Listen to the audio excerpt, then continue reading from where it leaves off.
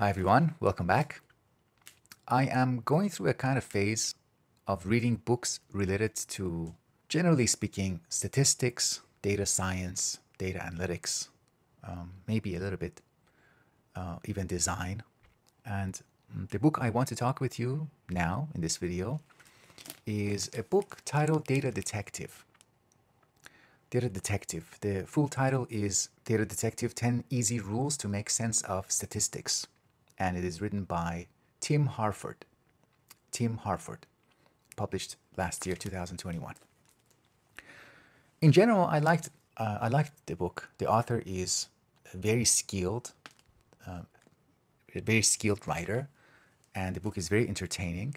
It has some issues, some very minor issues, but in general, I would recommend it if you want a very general treatment of thinking with statistics, a general guide with reference to the big picture. It's not a technical book. So let me read my review with you. And I might occasionally pause and add extra notes.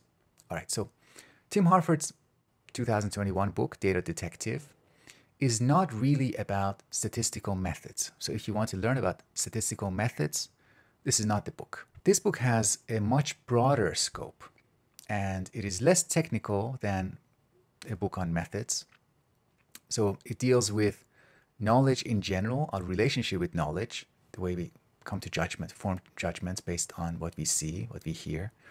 And so in general, the factors that determine our relationship with knowledge, both as individuals and as collectives, as groups, societies, like a scientific society.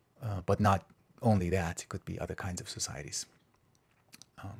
The book is very well written, as I already said. You get a sense that Harford has written the text slowly and patiently based on how well the elements within each chapter are synthesized into a coherent product. So there are different elements in each chapter. That some of them are anecdotal, some of them are historical, some of them are about findings, agencies, and there's a real synthesis between those different elements in each chapter.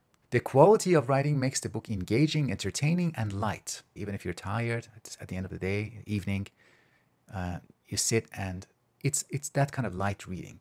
It doesn't demand too much because the writing is good. And the light and entertaining writing almost makes us forget that the author's intention is to educate us about the value of statistical or scientific reasoning. So yeah, it might sound, I'm pausing here, I'm not reading now my written commentary, but it might remind us a little bit of that old-fashioned proponents of enlightenment. It might seem a little bit outdated for that reason. The way he defends science as, I'm not using his words, but the way he defends science and statistical reasoning and evidence-based reasoning as a kind of savior. And he kind of charges it with some kind of semi-religious value. That seems, it seems a little bit old-fashioned to me. So that Enlightenment project, even though he does that much better than authors like Steven Pinker, but it still has that, to me, that old-fashioned, outdated flavor.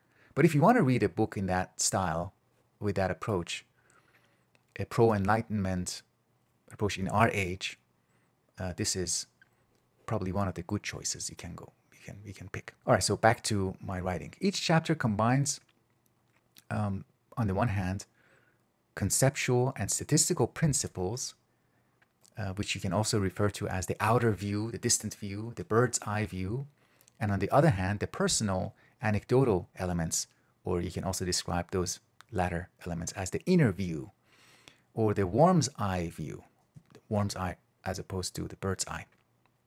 The 10 principles in the book, each are examined in a separate chapter, are brought to life with interesting, very interesting examples, ranging from art forgery to politics and the biographical facts about interesting economists and so forth. So these are 10 principles from 1 to 10. They are: 1. Search your feelings. 2. Ponder your personal experience. 3. Avoid premature enumeration. 4. Step back and enjoy the view. 5. Get the backstory. 6.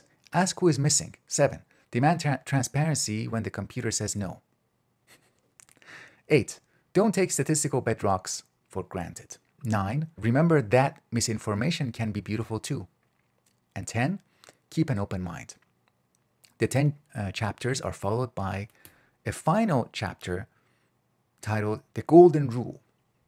So the 10 commandments are followed by the golden rule, and the golden rule of Harford is be curious. It doesn't say much about how we can get curious, where curiosity comes from exactly. He does say a few things, but I was unconvinced by his treatment of curiosity in general. He talked about the illusion of explanatory depth. But yeah, no. I would have wanted to read more about curiosity. That golden rule just seems too easy, too good to be true, the way he handled it. Now, I want to talk about the main theme of the book. Harford's general stance regarding the value of statistics is described with reference to the position of somebody else by the name Darrell Huff. Darrell Huff is the author of the 1954 book, How to Lie with Statistics.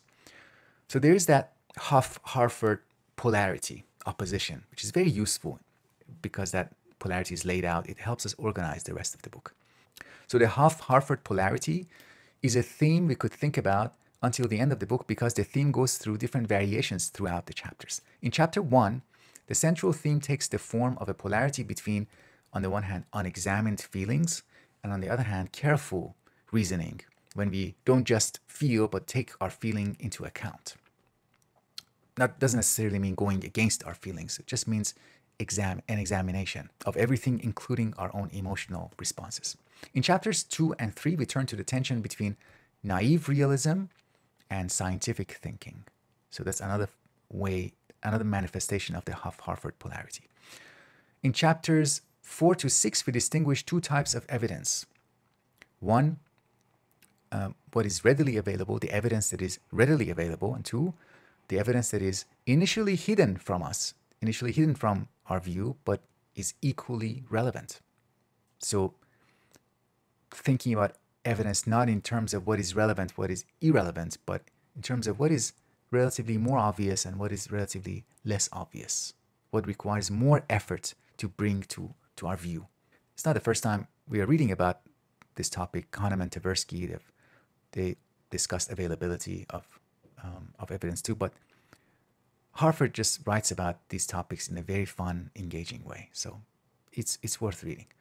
In chapters 7 and 8, we read about the opposition between the aim of knowing and the forces that want to instrumentalize knowing, instrumentalize statistics and science, and maybe even overwhelm our aims of knowing, our knowledge-oriented aims. And these forces they could be blind technological forces, or they could be political forces, political leader wanting to use statistical claims in a way that make them look good. Finally, chapters 9 and 10 discuss the possible disharmony between our commitments to knowledge and our tendency to be swayed by aesthetic-driven or identity-driven dispositions. So we have commitment to know facts of the matter, know what is the case, commitment to true things, truth on the one hand, but we also have other commitments like wanting to protect and have a identity, identify ourselves as being on the right side of an issue, and that could sometimes be in opposition to our commitment to knowledge. Same is true with our aesthetic taste. Sometimes we just want to look at a nice graph and be persuaded by that, and that is not necessarily a good thing. Perhaps the most important feature of Harford's writing is his optimism. His optimism is not annoying or out of touch because it is conditional, careful, and responsible. It is an optimism that knows it must be backed by sustained collective effort. He invites us to share his optimism as well as his responsibility, to become more attentive to what we believe and how we believe, how we come to a given belief, to value curiosity and transparency, and to not take for granted what has already been achieved by others, like very important agencies devoted to independent, preservation and collection of statistical facts. Even if you disagree with his optimism, with Harford's optimism, you might still benefit from the book, since his treatment of the 10 principles plus 1, 10 plus 1, the golden rule, his treatment of the 10 principles can be easily disentangled from this message of optimism and hope. So let me note once again that the book is not a technical treatment of statistics. It's more, maybe you can say it's meta statistics, or it's a popular, it's a treatment of epistemology for popular audience. So I would recommend it as a general, accessible treatment of the foundations of statistics and the place of statistical scientific reasoning in larger social historical contexts. All right.